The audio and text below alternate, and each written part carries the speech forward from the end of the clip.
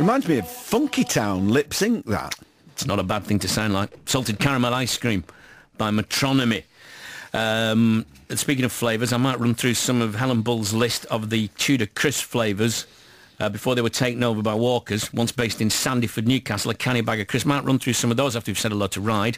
Right, yeah, Andy and Steve join us. Hey, guys. Hello. How are you? Very good, very good. Any of these float your boat, guys? Fried tomato and bacon flavour crisps. Do you remember any of these? Yeah, I'll have them. Fried onion. Yeah, I'll have those. Hot dog and mustard. Yeah. Pork and apple. Yeah. Yeah. Kipper.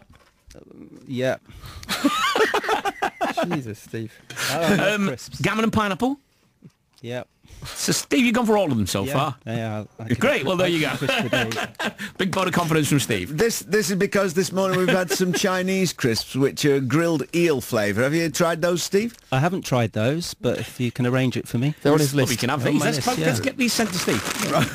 Putting them in the jiffy bag right now, Steve. Does anybody remember baked bean flavoured crisps? I think I remember do. ketchup flavoured crisps. No, Was I it? think yeah. baked bean. This must be, how old am I? Must be about 45 years ago. Right.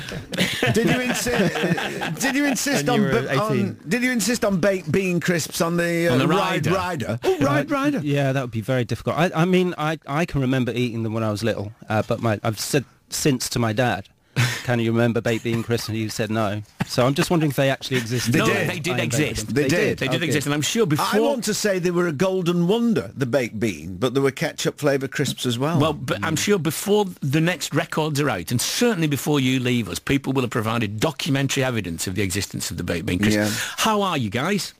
Good, just I do miss prawn cocktail skips. That's Andy now, is it? Yeah, that's me, Andy, I thought, you miss prawn... Don't they make them Don't they anymore? make those anymore? I've not seen them for ages. Oh. Well, again, Are we allowed to say brand names? Yeah. We're on a highway I'm to a barbecue- We're on a highway to hell now, Andy. Barbecue hula hoop man myself. Yeah. Controversial. Steak McCoys for me. This is run and run, this item. It has, Crisps hasn't on it? the radio. Yeah. That's right. It's- Yeah. it was- Do you think a hula hoop, just to get this clear, Andy and Steve, would you say a hula hoop is a crisp? Yes. Yeah. Okay, fair enough. Fine. What else would it be? Who else? As a snack. Who else would it be? That's a really difficult question. That's almost existential, that. Yeah. But No, I just wonder because would you say a mini cheddar is a crisp? No, that's a biscuit. Good men. Good men. Glad you said that. Yeah. Well, there you go. Well, right, that's all we've got time for now.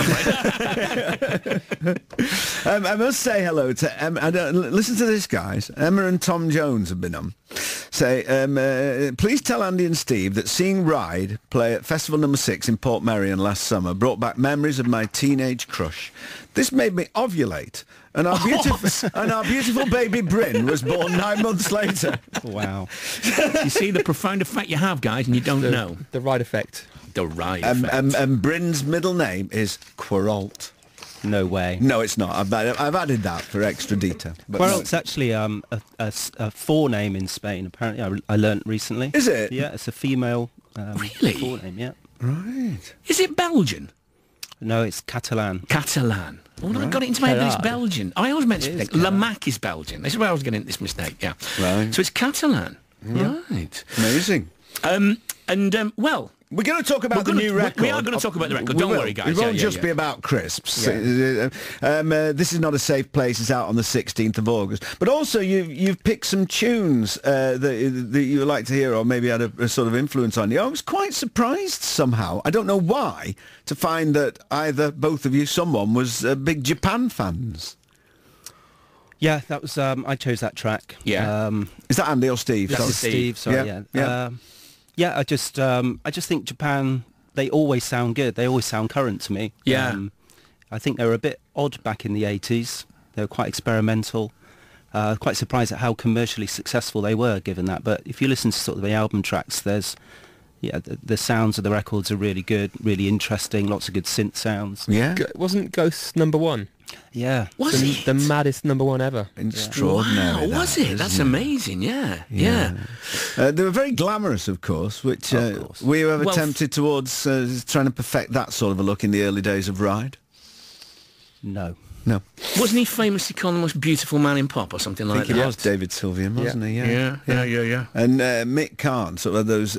I'm not always a fan of the fretless bass, but he had all those serpentine bass lines, and he became a sculptor, but he's sadly no longer with us, is he, Mick right. Karn? Yeah. Well, this is... I love this. Yeah, lovely. Let's hear it. Japan, Quiet Life.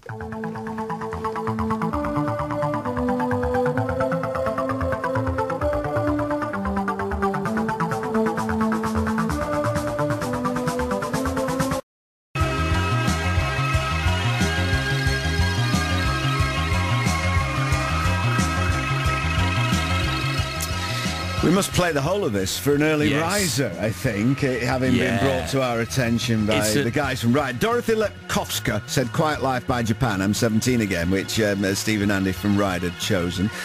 Tell us about this one, Guy. Who chose this? That was me, Andy. Yeah, go on. Tell us. This is Harold Grosskopf. Yeah, I only heard it for the first time about 2 weeks ago when it was tweeted about by an artist called Hi, DJ artist. Yeah. Hi. Yeah, she said it was a track she used to put on. I think it was part of the warm-up at clubs when the doors would open. She'd put it on this album, which is from 1980, I think. Yeah. And the track's called... The German name is, I think, So Wheat, So Gut, which means so far so good. So far so good. Yeah. It's this album synthesis. It's funny you pick this. I was thinking about having it as a Freaks album on my show, The Freak Zone, soon, because it's from 1980, as you said, but it's a real cult classic amongst people who love the electronica and krautrock. It's a great thing. He's been knocking around. He's played with people like Cosmic Jokers, who are the sort of really obscure krautrock bands, but he's a sort of it's a great record. That sounds absolutely brilliant. It does. Sounds lovely. I like we it a must lot. play the It's whole great. of it for an early Yes, riser. absolutely, Yeah, definitely. yeah. So Steve and Andy are with us for the next half hour, and we'll be talking about their new album. Six Music. This is BBC Radio 6 Music.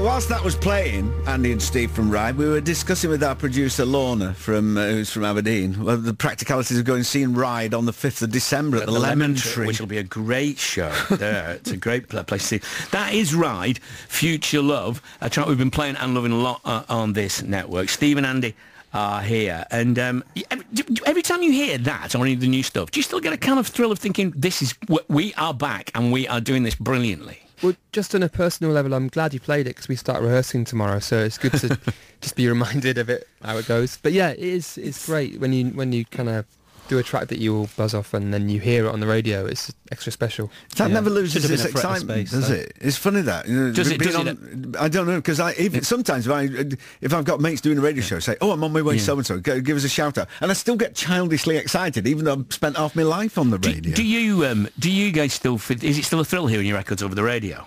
Absolutely. Yeah. Yeah, it's Yeah. brilliant.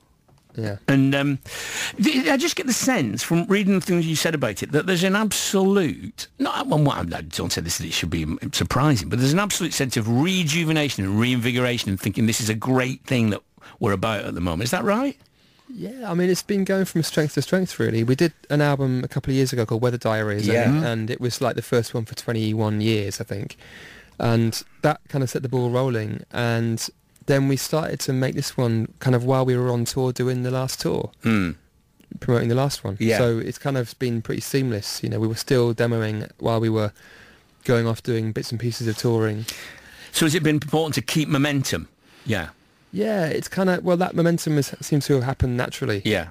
When you came back together again, I mean, I can't remember now. Was it for a specific thing? Did you think it was an anniversary of an album? Did you think it was going to be a short-lived thing, or did you not plan it at all? Just go and see how it goes? It's a very short-lived thing that then became more Right. over time. So it was, the intention was just to get back together for a bit?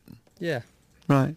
But you decided you all liked each other again and being in a room together. I think it was touring for almost a whole year, being on the road together. Yeah. And it was like, it just made, sound checks, we'd come up with new bits of music, started jamming together. And it was that. We found that we actually enjoyed playing music together, and it was like the next natural step was to make some recordings. Yeah. By the time we finished that tour, the reunion tour, we had enough going on to realise that, we could do some new music. And it was important, I guess, that it was the four of That's you, because right, some yes, I was people gonna say that. reunite but Yeah. without one member or without two, or, but it was important to you guys that it was the four. Yeah, I mean, it just felt like it always was just us four. Yeah. Yeah. Do playing now, is there a sense of, I mean, and very something you said, Andy, about the sense of, you feel that what you were about when you were 18 is still what you were about now, whether that's about wanting to make music that is a great pop with an experimental edge. I mean, do you feel like it's the same, it's connecting to what you were about then when you were teenagers? Yeah, I mean, a really good way of getting grounded in that was doing the reunion tour itself, because it was all old songs. And then to make an album where we're just all bringing in ideas was really cool, and also we brought in Errol Alkan to produce it, and we were thinking of that being an element of newness to it all. And so I think for Weather Diaries we were sort of looking out and sort of trying to pull together things that we wouldn't have done before maybe, and then now making the next one, I think we're kind of settled back into, from my point of view anyway, I just wanted to get back into what Ride was into right at the very beginning, looking back at the influences we had when we started. So from an outward-looking record, it's more of an inward-looking one now. Right. Let's play the new single, which is Repetition. This has a more sort of an electro feel than people expect from Ride a lot of the time, doesn't it? Yeah, it's got that Steve Queralt bass line on it now. Yeah, on the Juno 6. On the Juno 6, yeah. They wouldn't let me have the fretless bass, unfortunately. Would they not? But, so I had to, it's a synth bass, but... Yeah. It's kind of got that electro stuff going on, but I think the heart of the track is a little bit more post-punk, it's got a bit of a Fall or Public Image kind of backbone. That's informed the new record a bit, hasn't it, I've been thinking? It has, yeah. Definitely. A lot of the tracks were written with that kind of sound in mind, sort of like a post-punk thing. And you mentioned Errol there, Errol Alkan. Has he been, who's been, there for the Weather Diaries and now This Is Not a Safe Place? Yeah. Do you think he's been crucial to the new Ride sound? I'd say yes. I think he's come on and just become part of the, is like I can't imagine doing an album without him now. It's sort of like having Alan Moulder as well, who mixed the original records. The team of Alan's people and then Errol and his team together is a really good balance. Okay. This is the track then, I know, Andy, you said this is the absolute heart of the new album, you think, yeah? In some ways, yeah. Just kind of, lyrically it's kind of got a lot of stuff in it that kind of ties with other songs, and then musically as well, like I mentioned, it's got some common influences with the other material as well, so, yeah. This is Ride and Repetition.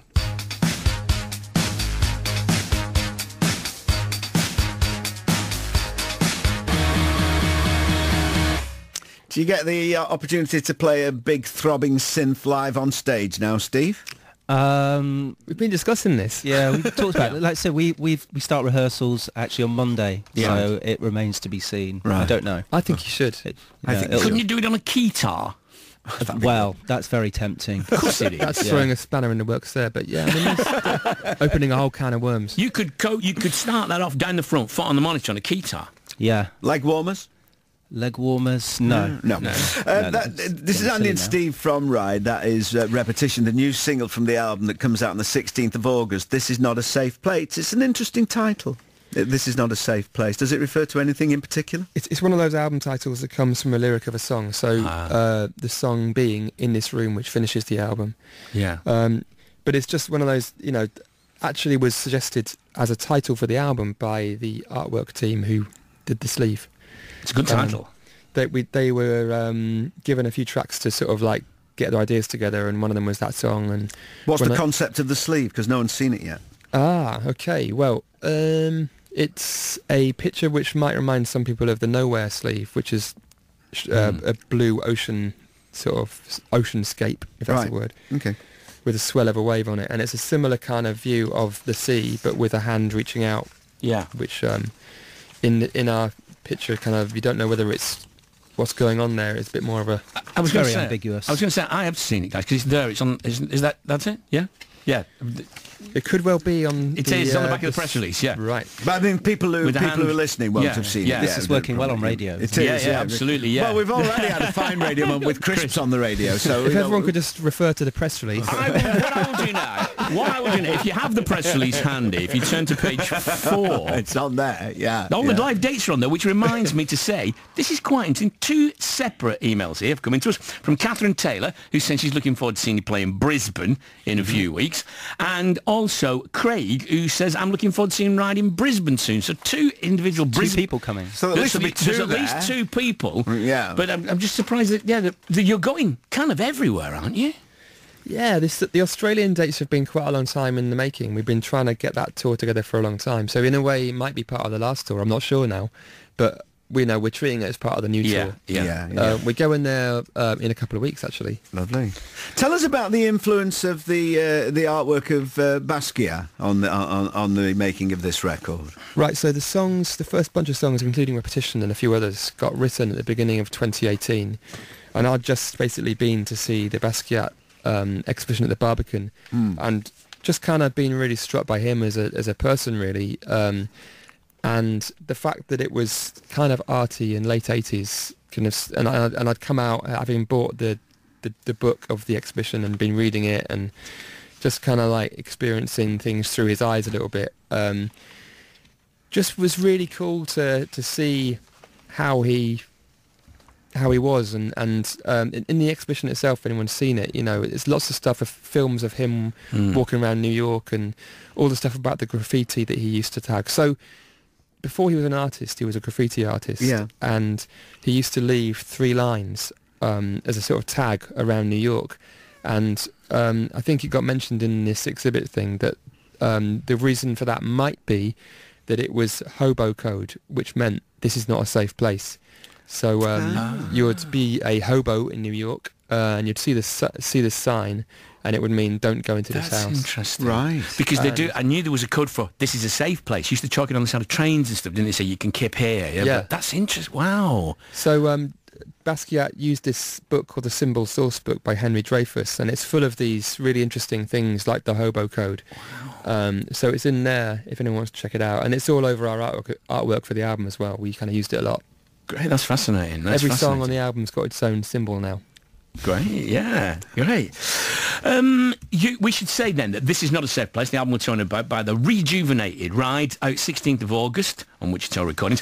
UK tour in November. We just said that they're off to the other side of the world soon, but then back in the UK in November, December for a big tour. Check out the details of this. It begins... Kicks off at Northwich Waterfront on the 29th of November. Yep. Norwich, Yeah. Northwich. Sorry. That's where I live. Apologies. Then a European tour in early next year, but check out all this ride's websites and details, and and we're gonna finish, guys, with another track that you've picked, Big Youth. Oh yeah. This is a new rejuvenated sort of start for Trojan, I think. Trojan Jamaica started, and it's been started by Zach Starkey, actually. All right. Who's always been into that stuff. And they've done a record which is all versions of blues songs, and I think it's called Red, Gold, Green and Blue, if I remember right. And this is a remix by Youth of Big Youth. Great. Right. Great Gunslinger, Gunslinger. By Big Youth, yeah. All right. Fabulous. See you down the front, Steve, and your leg warmers and your guitar. Yeah, looking at forward some point. Thanks for dropping by, guys. Lovely Thank to you, chat. guys. Thanks very much. A lot. Thank you.